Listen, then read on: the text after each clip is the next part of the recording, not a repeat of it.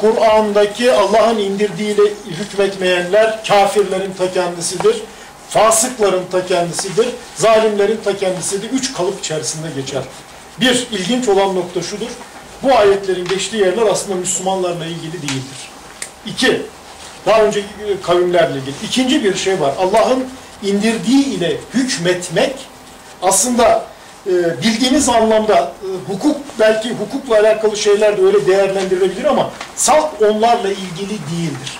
Yani bir bütün olarak Kur'an'ın mesela adaleti gerçekleştirmeye çalışmak Allah'ın indirdiğiyle hükmetmenin ta kendisidir. Şimdi burada benim dikkat çektiğim nokta neydi? Hukuktan söz edeceksek adalet kurucu ilkedir. Zaten adaleti merkeze aldığınızda siz Allah'ın indirdiği ile hükmetmiş oluyorsunuz. Yani Allah'ın indirdiği ile hükmetmek literal olarak Kur'an'daki ikili birli taksimatı esas alıp yürümek değil. Çünkü Kur'an'daki şunu görmemiz gerekiyor. Kur'an belli bir zaman diliminde insanla buluşmuştur. Kur'an'ın insanla buluştuğu zaman diliminin bir takım sorunlarına çözüm getirmesinin yanında kıyamete kadar da insanların ihtiyacını karşılama gibi bir iddiası vardır. Bu şunu görmemizi gerektirir. O dönem koşullarında mesela örnek üzerinden yürüyelim. Diyor ki düşmanınıza karşı atlarla işte benzeri şeylerle hazırlanın, güçlü olun. Şimdi o dönem koşullarında atlar önemliydi. Siz bugün atla hazırlık yapmayı düşünürseniz bir yere varamazsınız. Aslında mesela at etinin haram kılınma sebebi de atın o dönemdeki stratejik önemidir. Şimdi bunları gördüğünüzde yani benim dikkat çekmek istediğim nokta şu: Kur'an'daki her ayetin arkasında evrensel kurucu bir ilke vardır. Dolayısıyla Allah'ın indirdiği ile hükmetmenin anlamı adaletle hükmetmektir. İşleri ehline vermektir. İşleri şura prensibi çerçevesinde danışarak götürmektir. Ve daha da ötesi, mesela bir bütün halinde Kur'an'ın öngördüğü insan tipini gerçekleştirmeyi esas almaktır. Mesela Hz. Peygamberle ilgili onun yüce ahlakına dikkat çekilmesi, Allah'ın indirdiğiyle hükmetmek yüce ahlaklı olmaktır. Hz. Peygamber'in İslam öncesi dönemde de en temel özelliği inanılır güvenilirlik ise bugün Müslümanlar güven vermiyorlarsa oturup kendilerini sorgulamaları gerekir. Allah'ın indirdiğiyle hükmetmek inanılır, güvenilir olmaktır. Bilmiyorum yani mesela anlaşılır. Mesajlar önemli. Kurucu ilkeleri merkeze alarak düşünmek zorundayız burada. Sırayla Mehmet Bey vereceğim. Kısa sürede önemli, tamam. Önemli. Çok beylik sorular çağrıştırdı hep kafamız ama ben arkadaşlarımızın aklını yememek adına bir iki tane soru ve beylik olduğuna inandım. Şimdi siz Kur'an'daki iman bilgiye dayalı imandır dediniz. Evet. Elbette böyledir. Bir de ayrıca akıl, vahiy, bilim bir bütündür, birbirleriyle çelişmez. Evet. Şimdi hocam bizim en temel aklımıza gelen sorulardan benim de kafamı meşgul eden, duyduğumuz bizim din adamı diye ortaya çıkıp da böyle hüküm veren saygılı isimler, diyorlar ki insanın yaratılışının amacı ibadet etmektir denir. İbadet kelimesine yüklendiğiniz anlam. Tabii Kur'an der ki halaktul cinne vel inse illa liyabudun ve ma halaktul cinne vel inse, yani ubudiyet, cinni, insanı ve görünmez varlıkları ubudiyet için yarattım. Biz bakın ubudiyeti genelde ibadet olarak algılıyoruz. Aslında buradaki ubudiyet insanın üreticiliğidir. İnsanın yaratıcılığıdır. İbadet onun bir parçasıdır. Bir de hocam evet devam olarak varlık alemi yaratılmadan önce Hazreti Peygamber'in ruhu yaratıldı. Yok öyle bir şey. Şia da Hazreti Ali'nin ruhuyla birlikte yaratıldı. Doğru. Hatta Doğru. ışık kaynaklı falan diye Şia'nın da temelini oluşturuyor. Doğru. Şimdi bu gerçekte böyle midir? Bir de Evliyaullah, Veliullah meselesi var. Bunların kerametleri biz nasıl açıklayabiliriz? Yani bunun siz hep rasyonalizmi, akılcılığı vurgulamaya çalışıyorsunuz. Bir de Peygamberimizin zehirlenmesi bahsediyor ama bu biraz konu dışında sizin takdirinize bırakıyorum. Teşekkür ederim. Son konuya hiç girmeyeyim. Evliya, keramet, efendim orada çok net bir cümle kuracağım. İslam'la birlikte mucize ve keramet dönemi bitmiştir. En net cümle bu, içi dolu bir cümledir. Bugün Hint fakirlerinin bir takım harikulade alışılagelmişin dışındaki davranışlarını görünce istitraç diyoruz. Bir Müslüman yaparsa keramet. Ben şimdi şurada havada birkaç tur atsam, şöyle dolaşsam, bu benim iyi Müslüman olduğumu göstermez. Gösterse iyi bir sihirbaz olduğumu, başka da bir anlamı olmaz yani. Hayır, dinen bir anlamı yok bunun. Yani Müslüman insanın, Müslümanlığının kanıtı olağanüstü bir şeyler göstermesi değildir. Kur'an, Hz. Muhammed'in tek mucizesi olarak Kur'an'ı gösterir. Kur'an, diğer peygamberlerin mucizelerinden söz etmesine rağmen Hz. Muhammed'le ilgili bir tek mucizeden söz etmez. İsra olayı sık sık gündeme gelir. İsra olayı bir insanları aciz bırakmak için gösterilen bir mucize değildir. Peygamberin yaşadığı İsra ve Miraç çok özel bir tecrübedir. Onun ötesinde yani Kur'an'dan hareketle şunu söyleyebiliriz. İsra suresinde, ayeti şu anda tam hatırlamıyorum, bakabilirim. İsra suresinde ve ma mene'ana en nursile bil ayet diye devam eder ayet. Bizi mucize göstermekten alakoyan öncekilerin yalanlamalarıdır. Yani ne demektir bu? Kur'an, Hz. Muhammed'e yönelik mucize taleplerine cevap verilmediğini söyler. Dolayısıyla İslam'la birlikte mucize ve keramet dönemi bitmiştir. Nokta. Gelelim diğer meseleye. Ne zamandan beri Müslümanız? Galubela. Hatırlayan var mı içinizde? Hatırlamak Hayır. için. Hatırlamak için yani o noktada olmak lazım. O nokta diye bir şey var mı? Var. Emin misiniz? İnanıyorum ben. Biliyor musunuz? Kur'an'da ayet var. Eles bölümü var hocam. Nedir ayet? Ayeti bir hatırlıyor musunuz? Bir okuyun bakayım. Elestü bi rabbikum kalu bela. Öncesini okuyun. Hocam Ben hafız değilim. Şimdi arkadaşlar mesele şu. Yani burada bu konu çok fazla tartışılıyor, ediliyor, konuşuluyor. Efendim önce ruhlar yaratıldı. O ayette ruhların yaratıldığından hiç söz edilmez. İnsanın zürriyetinden söz edilir. Dolayısıyla insanın yaratılmasından söz edilir. Bunun ayetin anlamı şudur. İnsanoğlu fıtraten Allah'ı bilecek şekilde yaratılmıştır. Olay budur. Yani ruhlar yaratıldı. Evet diyenler cennetlik, hayır diyenler. İyi de arkadaş ben hatırlamıyorsam benim suçum ne yani? Hayır ama bu Allah'ın adaletine sığar mı? O zaman hocam orada bir sürü şey var. Bana verdiğiniz sözü asla unutmayın diyor. Ne zaman verdik biz bu sözü? Bakın Sözü de ben hatırlamıyorum. misak dediğimiz şey insanın yaratılışıdır. İnsanın fıtratıdır. Fıtraten her insan Allah'ın var ve bir olduğunu bulabilir, bilebilir. İnanmamaya göre çok daha kolay ve fıtrata uygundur. Kur'an'ın bu konudaki duruşu genel çerçevede budur. Aksi takdirde Kur'an şunu söyler miydi? Dileyen inanır, dileyen inkar eder. Bu aykırı değil mi buna? Orada özgür iradenin olmadığı yerde yani burada insanın hayatının bir sınav olmasından söz edebilir miyiz? Yani bu düpedüz son derece açık. Dolayısıyla yani bu meselelerin yani o ayeti dikkatli okuduğumuz zaman ruhların yaratılmasıyla alakalı kısmın sonradan monte edildiğini yorumlarda karşımıza çıktığını göreceksiniz. katılıyorum hocam. Yani buradaki var olan unsur şudur. Ruh bedenle birlikte yaratılır. Yani insan ruhu bedenle birlikte yaratılır. Yani bu Allah'ın insana ruhundan üflemesi veya aslında Kur'an bunu o kadar açık söylüyor ki diyor ki insan topraktan yaratıldı. Bir, Müslümanlar Kur'an'ı anlamaktan korkuyorlar. Evet, bu Müslümanlar Kur'an'ı anlamaktan korkuyorlar. Bana astırdılar, vücut dediler ya. Şimdi bunun arkasında yatan sebepler neler? Önce bunları bir psikososyal açıdan irdelemek lazım. Meselesi var. Kur'an sizi çarpar diyor. Uzaklaştırdı. Niye Kur'an çarpar?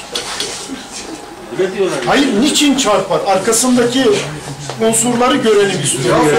Düzgün yaşamıyorum da. Hayatın içinde yaşadıklarıyla Kur'an farklı olacağı için dinden çıkarlar çünkü. Arkadaşım, Kur'an diyor ki zanla hareket etme. Evet, Kur'an zanla hareket etme diyor. Kur'an diyor ki bilmediğin şeyin ardına düşme. Kur'an diyor ki ne yapacaksan yap, bilgiye ve belgeye dayan.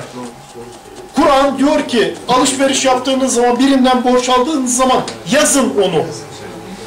Yazmakla kalmıyor. Bakın meşhur, çok tartışılan, bizde bir erkeğe karşı iki kadın şahit meselesinin geçtiği ayetten söz ediyorum. Bakara suresinin Kur'an'ın en uzun ayeti, son ayetinden söz ediyorum. Diyor ki Kur'an, yazın onu. Yazmakla kalmayın, detaylara girmiyorum. Şahit bulundurun. Bu şahitlerinizle ilgili detaylar var yine. En sonunda da bir erkek iki kadın da olabilir diyor. Bunlar bir sıralama. Bakın burada Kur'an'ın söylediği nedir? Müslüman insan, yani son kısımla ilgili bir problem zihinlerde kalmasın diye parantez içi bir bilgi vereyim sadece. Kur'an'ın bir erkeğe karşı iki kadın şahitliği ile alakalı meselesi sadece ve sadece belgenin tevsikine yönelik, güçlendirilmesine yönelik bir meseledir.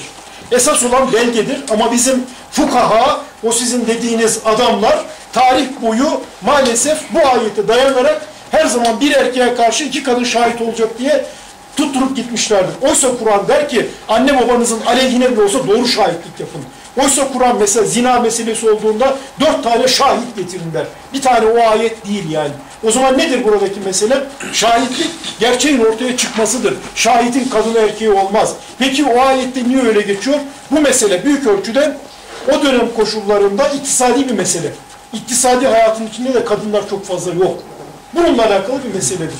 Ama burada esas unsur belgenin güçlendirilmesidir. Oradaki parantezi kapatıyorum. Şimdi geliyoruz. Bakın zanlı hareket etme, bilgi ve belge, benzeri şeyler bizi nereye taşıyor bu? Müslüman insan doğrunun peşindeki insandır. Kur'an der ki Müslüman insan her türlü sözü işitir, en güzeline uyar. Ne demektir bu? Müslüman insan bilgiye açık insandır. Doğruyu nerede bulursa orada alır. Peki Müslümanların ürettiği 14 asırlık bu gelenek Kur'an'ın dışında hangi noktada mutlak doğruyu yansıtır? Bunu söyleyebilir miyiz? Şu gerçek ortadadır. Bakın Kur'an'la birlikte, Hz. Muhammed'le birlikte vahiy kapısı kapanmış mıdır? Evet. Kapanmıştır. Peki biz bir an önce konuşmamın başında söyledim. Kur'an'ın dışında herhangi bir belgeye, bilgiye vahiy muamelesi yapabilir miyiz? Hayır. Ne demektir bu söylediğim? Bunun anlamı açıkça şudur, hiç tartışmasız. Bunu kim gelirse gelsin tartışabiliriz. Bunun anlamı kim ne laf ettiyse, İmam-ı Azam başımın üstünde yeri var. İmam Maturidi benim İslam düşünce tarihinde en çok saygı duyduğum, bana göre en büyük kafalardan birisi. Ama İmam Maturidi'nin söyledikleri vahiy değil. Beşer ürünüdür. Bunun anlamı nedir? İmam-ı Azam Ebu Hanife'nin de, İmam Şafii'nin de, Maturidi'nin de, Eşari'nin de vahiy almıyorsa bu adamlar, sözleri vahiy değilse doğruları da vardır, yanlışları da vardır. İşte olay budur. Bunu gördüğünüz zaman Hayrettin Hoca gibi düşünemezsiniz. Adı üstünde bizim ulema fıkıh demiş. Din dememiş. Fıkıh, anlayıştır. İmam-ı Azam Ebu Hanife bu çerçevede kendi görüşlerini ortaya koyarken din olmadığını biliyordu. Bizim Müslümanların Kur'an'dan korkmalarının sebebi nedir? Atalarım Kur'an diyor ki, bir örnekle cevabını vereyim yine Kur'an'dan. Hazreti İbrahim örneğinden yola çıkalım.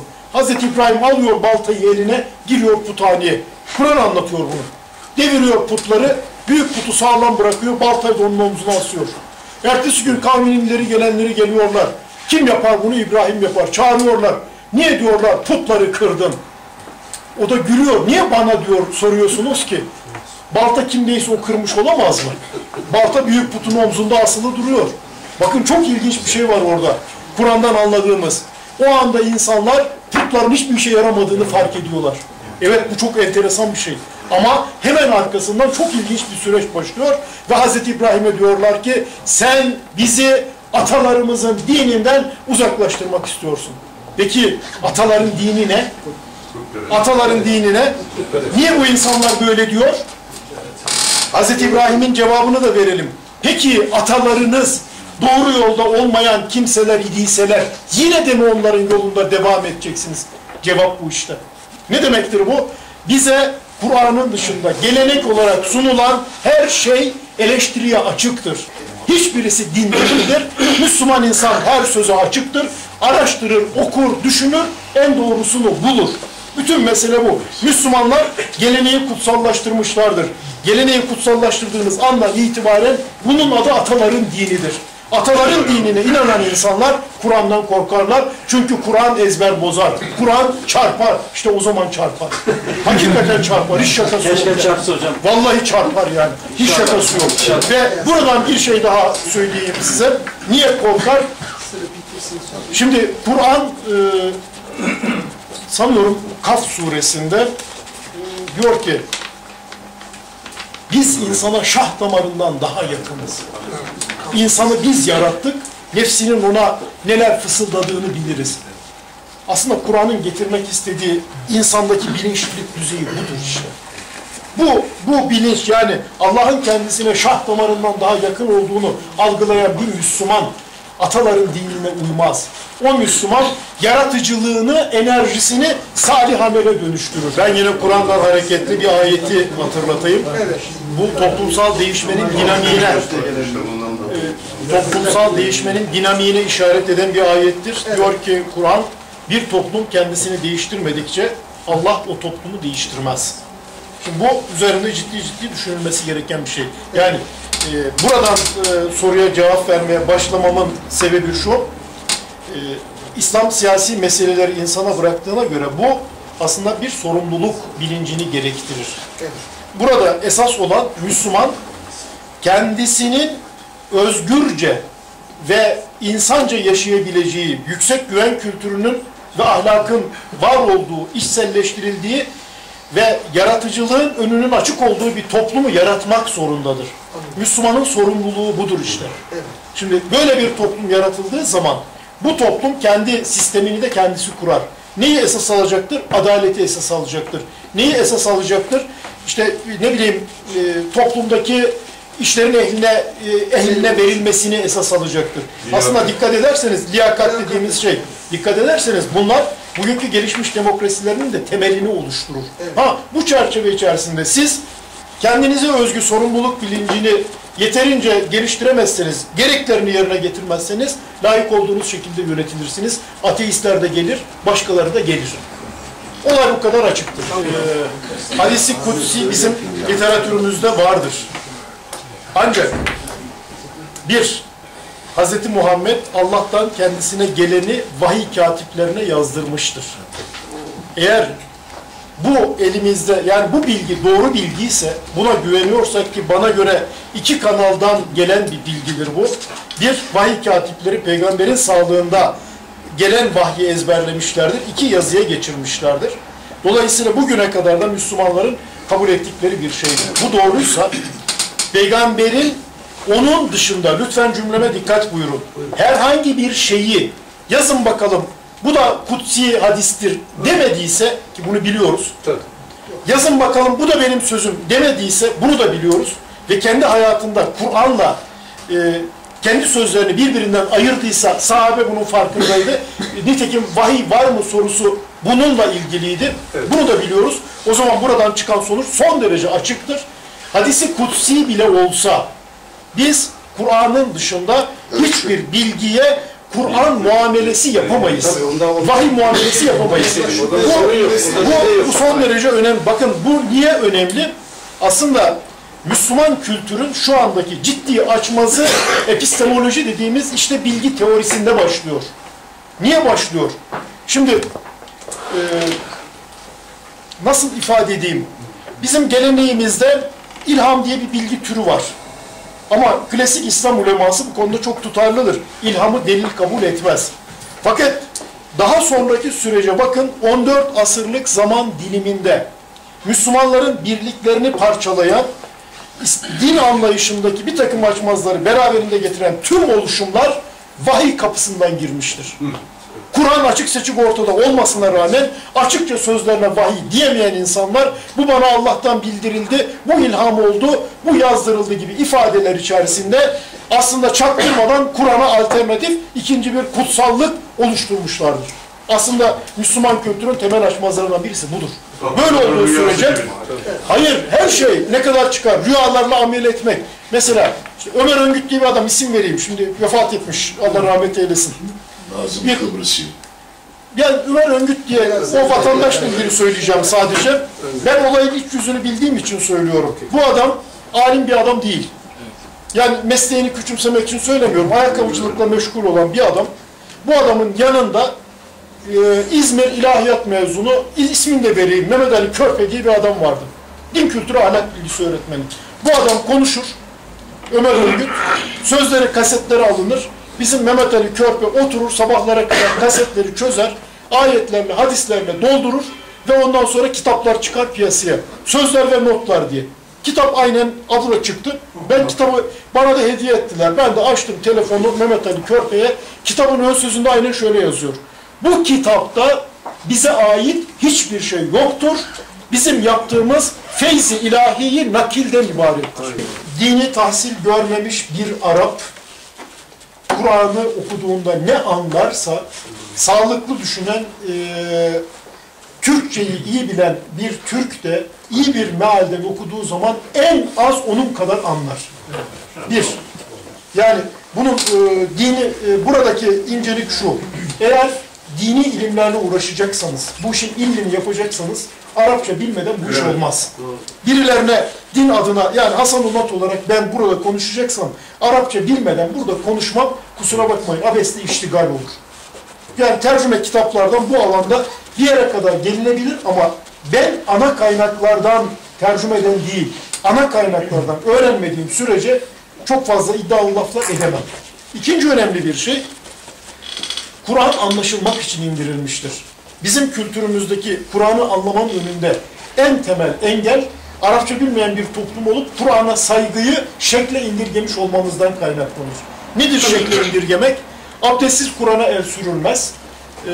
Ne var başka? Aşağı. Hayır, belden aşağı tutulmaz. Mesela hacca giden insanlarımızın en çok orada yadırgadıkları durum nedir? Ben başının altından Kur'an'ı çekip kaldıran insanlara da muhtali oldum böyle. Ayağını da uzatmış diyor, utanmadan başının altına Kur'an'ı koymuş diyor, yatıyor Kabe'ye karşı diyor. Şu adamlara bak diyor, terbiyesiz diyor. Yani benzeri şeylerle karşılaşıyoruz. İşin özü şudur, Kur'an okumanın, Kur'an'a yaklaşmanın hiçbir ön koşulu yoktur. Bir tek ön koşuldan söz eder Kur'an. Çok enteresan, Kur'an'a yaklaşmak için bir tek ön koşuldan söz eder. Eûzü besmele.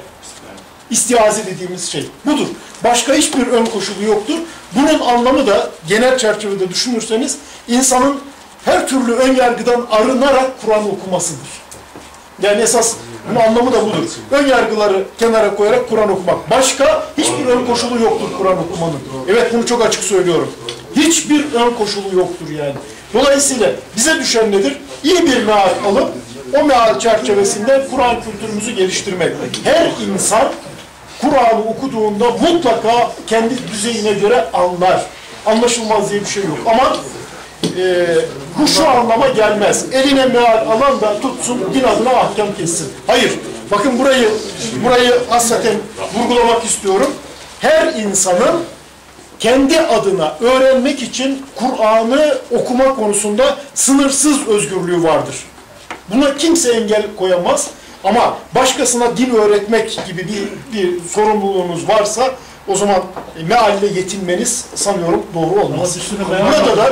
Burada da bir şey söyleyeceğim size. Evet, pek çok yani şimdi bakın bu kafa karıştıran bir durum gibi geliyor. Pek çok meal var deniliyor.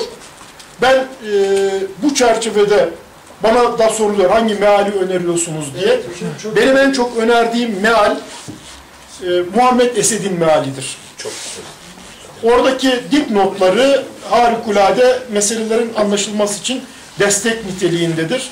Ve Muhammed Esed'in İngilizceden Türkçe'ye çevrilmiştir. Kur'an mesajı iyi bir çalışmadır. Muhammed Esed daha öncesi kimdi hocam? Muhammed Esed kendisi aslında Alman ya da yaşamış bir Yahudi asıllı bir vatandaştır. Muhammed Esed böyle bir adamdır. Sonradan Müslüman olmuştur. Emek vermiştir. Ve o çalışması bence dikkate alınması gereken bir çalışmadır. Ben kendim en çok önerdiğim meallerden birisi odur. Ama meal söz konusu olduğu zaman tek bir mealle yetinmeyi hiçbir zaman önermem. Hiçbir zaman. Muhammed Esed'in yanında mesela yine emek mahsulü bir çalışma İzmir İlahiyat'tan Profesör Cemal Sofuoğlu, Profesör Abdülkadir Şener ve Profesör Mustafa Yıldırım. Üçü birden tercüme ettiler. Yüce Kur'an diye tercüme ettiler. O da güzel bir çalışmadır. Mesela ona bakılabilir. Aslında en güzel, kolay anlaşılır, en güzel meallerden birisi hangisidir biliyor musunuz?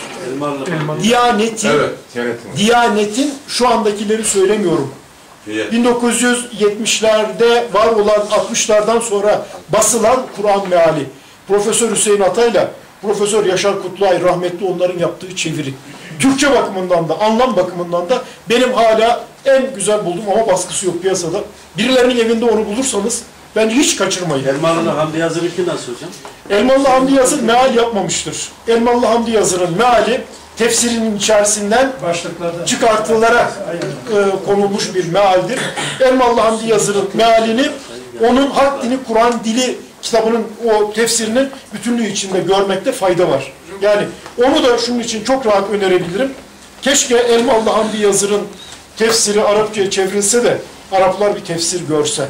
Yani Elmalı'nın biz çok kıymetini bilmiyoruz ama büyük bir kafadır Elmalı. Çok da güzel bir çalışmadır.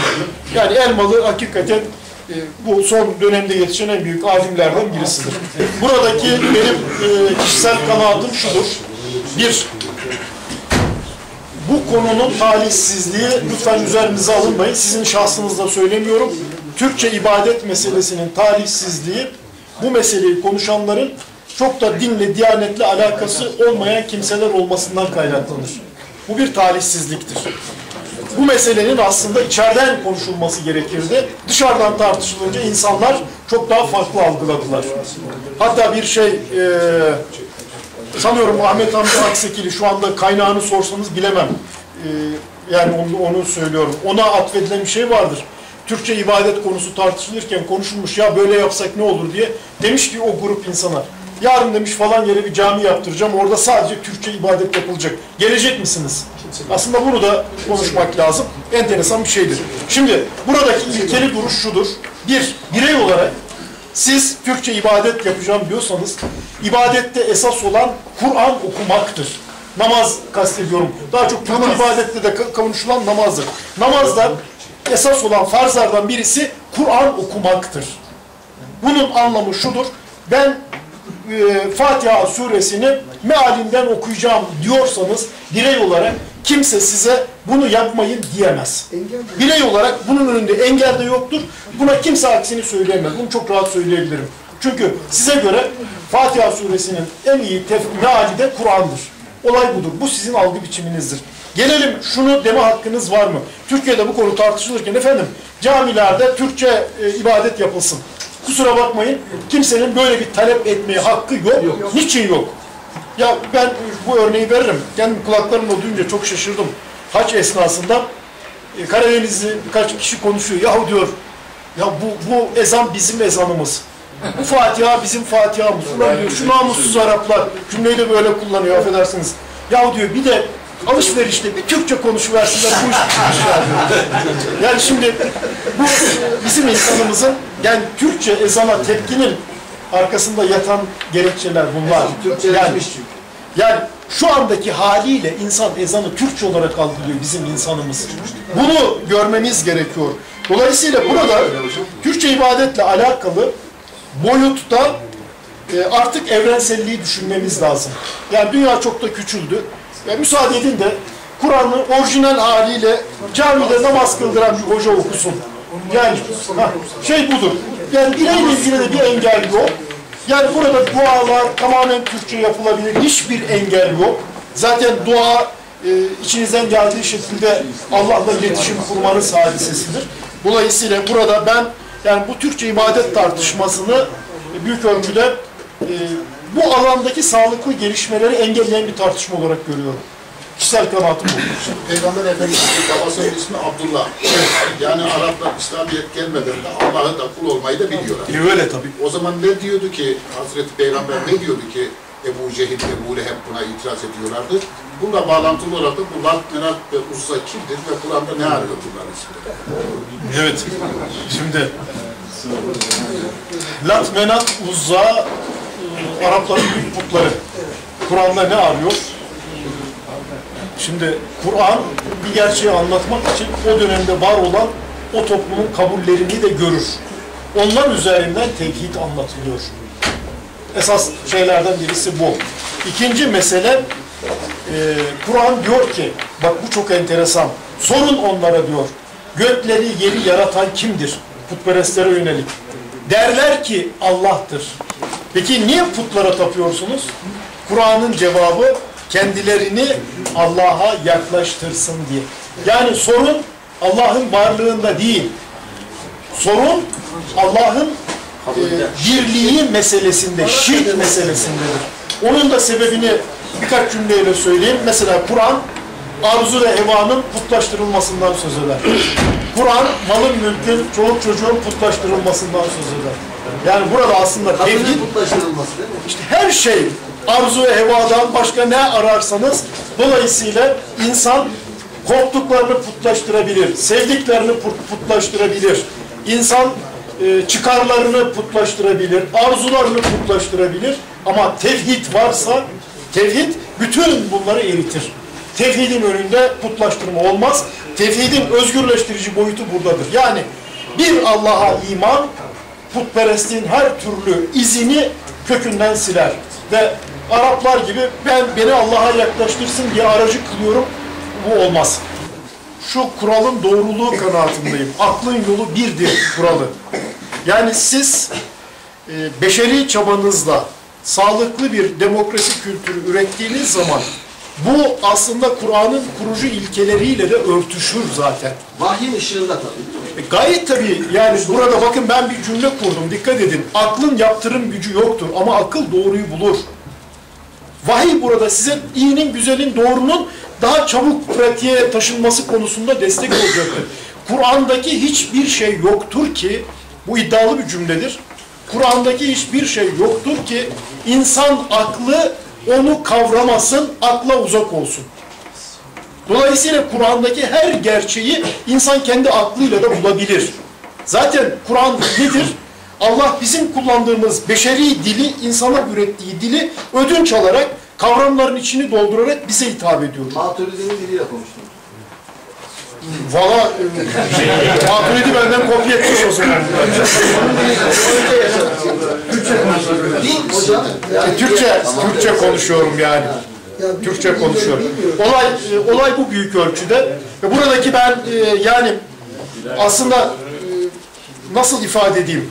Her Müslümanın beyninde egemenlik yeri nasıl olur? Ya gayet tabii, yani Müslüman bu siyaset meselesi sıradan bir iş değil.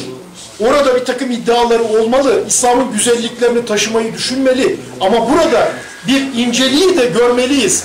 Müslüman insansanız sizin tutum ve davranışlarınız yanlışsa onun faturasının İslam'a kesileceği bilinci içinde olmalısınız. Adalet ve ehliyeti bayrak yapar. Adalet ve ehliyetin olmadığı yerde İslam olmaz ve Müslümanlık olmaz. Yani tablo son derece açık yani. Eğer bir yerde zaten adalet varsa orada Müslümanlığı sorgulamazsınız. Bakın bu da son derece önemlidir. Yani adalet Müslümanlıktan öndedir. Çünkü Müslümanın görevi adaleti tahakkuk ettirmektir. Dikkat edin. Dikkat edin. Yani Müslümanın görevi budur. O yüzden Müslümanlıktan öndedir. Egemenlik de bunun için lazımdır değil mi hocam? Gayet tabii adaleti tahakkuk ettirmek için egemen olacaksınız ama din egemen olmayacak. Müslüman egemen olacak. Olay bu kadar bana göre açık, çok karmaşık değil. Şimdi bakın, yaratmanın bir özelliği vardır. Yaratıcılığın bir özelliği vardır. Beşer aslında, belki şöyle başlamam lazım bu soruya.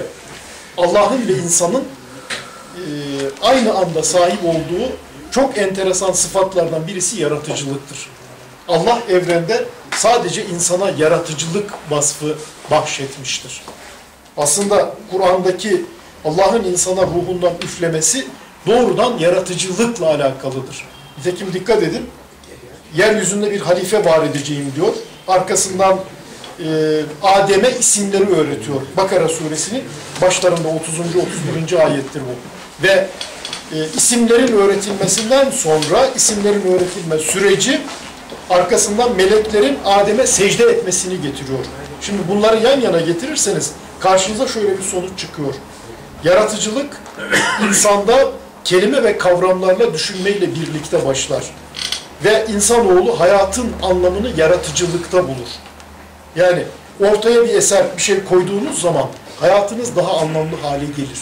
insanın yaratıcı yetileri etkin olduğu sürece hayatı çok anlamlıdır. Şimdi bu insan için böyle olunca yaratıcılığın en önemli özelliği fark edilmektir. Yüce yaratıcı da fark edilmesini istiyor. Yani yarattığı her şeyin ve kendisinin fark edilmesini istiyor. Temel olay budur. Aslında insanı ve görünmez varlıkları ubudiyet için yarattığıma dikkat edin. Buradaki ubudiyet, biz hep ibadet diye algılıyoruz aslında. Buradaki ubudiyet de insanın yaratıcılığını etkin kullanması hadisesidir. Yani siz yaratıcı yetilere sahipsiniz, ben sizi yarattım, siz de ortaya bir şey koyun. Kur'an dilinde bunun adı salih ameldir. Dolayısıyla yaratıcılığın nihai aşamada evren için yaratıldığı sorusuna cevap vermeyi zorlaştıran boyutu vardır. Ama insan kendi aklıyla Kur'an'dan yararlanarak şuna geliyor. Kur'an hiçbir şeyin boş yere yaratılmadığını söylüyor. Her şeyin bir yaratılış amacı var. O zaman şimdi burada siz bunu merkeze alarak evreni doğru okuyarak işte tabiat bilimlerinden yararlanarak insanın evrendeki konumuna bakarak bununla alakalı kendinize göre çıkarımlarda bulunabilirsiniz. Mesela büyük alem, küçük alem ayrımı. Yani insanın ne bileyim atomun ortada çekirdek etrafında elektronlar dönen olay, işte güneş etrafında gezegenler, bütün bunlar size yani hepsi bütün hala açılan kainat, bunların hepsi bizi bir noktaya taşıyor. Biz şu anda insan olarak algılayabildiğimiz kadarıyla var olan evrende insanın dışında başka bir varlık şu anda bilmiyoruz. O zaman bizim evreni insan merkezli olarak algılama şansımız var.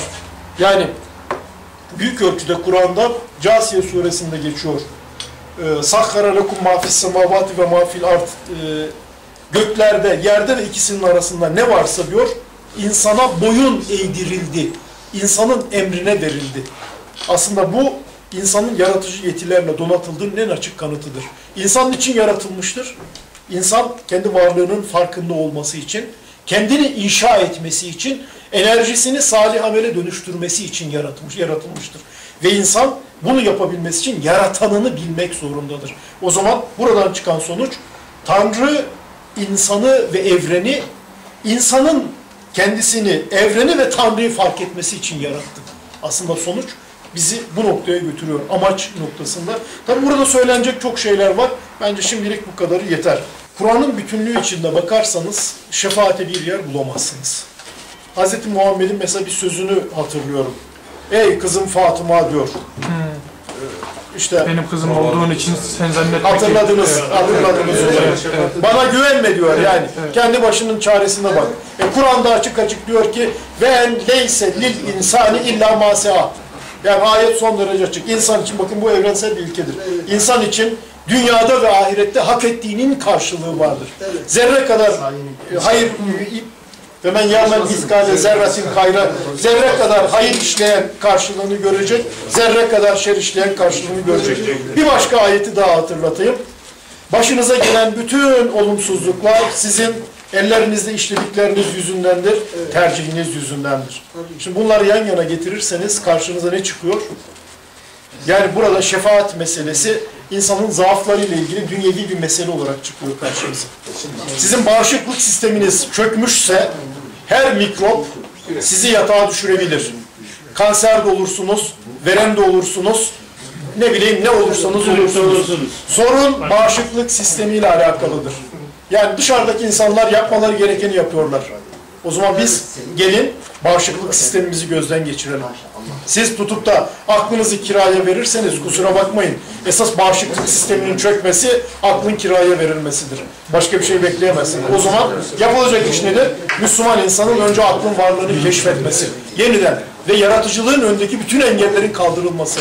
İnsan, Müslüman insanı kurtaracak olan yaratıcılıktır. Çünkü İslam bir medeniyet dinidir. Ve medeniyetin omurgasını bilim oluşturur. Çıkış yolu bilimin gücüne sahip olmaktır. Başka bir güç olmaz. Budur yani. Olay son derece açıktır. Teşekkür ederim.